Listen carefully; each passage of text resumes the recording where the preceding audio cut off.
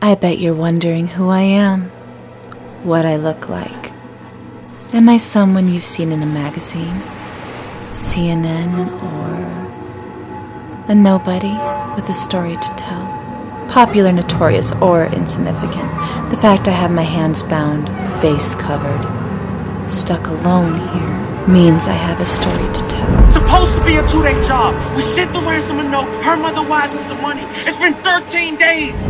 We are not murderers. 2 weeks ago, we weren't kidnappers either. So what are we gonna do now?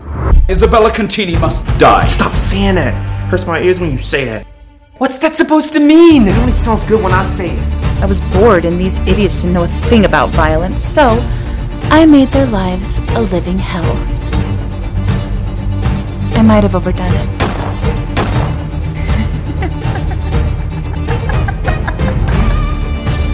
Isabella must die. Isabella must die. Isabella must die. You're probably wondering, why doesn't she just untie the knots, break the chair, smash the window, and escape this haunted?